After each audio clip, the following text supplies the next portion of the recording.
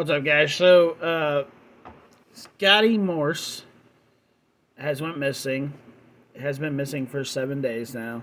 I'm just now getting involved in the case. There was a lot of people covering it, so I didn't see any reason for me to get involved in it, being how many people were actually talking about it. But now it's coming up on 7 days, so I'm gonna get involved in it now. So, because this kid needs to be found. I have a bad feeling about it now, being it's 7 days. I think his parents are pieces of shit. Did they make him disappear? No. Did they cause him to disappear? Yes. They put this shirt on him, calling him a liar, and embarrassed him, and would cause him to be embarrassed the rest of his life for whatever he did. I don't know what he did. I don't really care what he did. I just think what they did was fucking stupid. He has an ass. Bust that ass and send him to his room.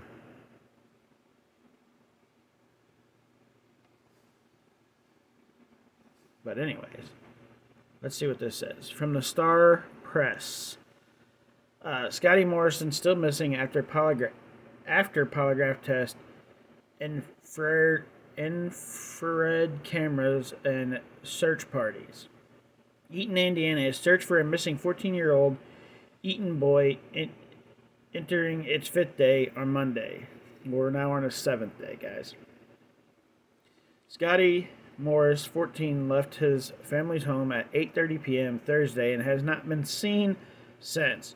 We've conducted several interviews and polygraph tests, Eaton Police Chief Jay Tuner said Monday morning. Search parties made up of both law enforcement professionals, emergency responders, and volunteers combined the area around Eaton,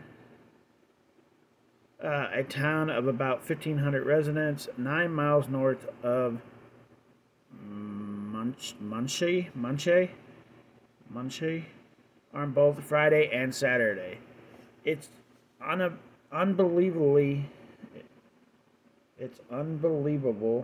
the way the community has come together, Turner says, referring both to the searches and efforts by others to support those looking for the teen. Officials with Delaware Community School were on hand when Eaton Police on Monday and provided school buses to transport searchers. The on-the-ground search efforts were temporarily halted on Sunday to allow the Indiana State Police troopers and helicopters to scan the area using infrared cameras. The searching was to resume Monday in the area included near the Iron Bridge, east of the unincorporated community of Grantsville, and near other bridges along Eaton-Willings Peak.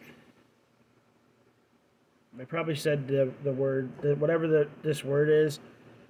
I don't know what it is, guys, so I'm not the best reader in the world, but that doesn't freaking matter. We're trying to find a young boy that his mom and dad did him wrong, and he disappeared because of the bullshit that his mom and dad did. Whoop that ass and send him to his room. Don't embarrass him where he has to deal with that the rest of his damn life because of fucking kids are mean. But anyways, that's just my opinion. This is not sounding good. Like, they've searched. It's been 7 days, so they've pretty much searched this whole 9-mile area of this town, and more than likely a big ass chunk of it has been searched, and nothing after 7 days. That's not good. It's not good at all. And man, I hope they find him, like, safe. But after 7 days, it's kind of it's not sounding good now after 7 days.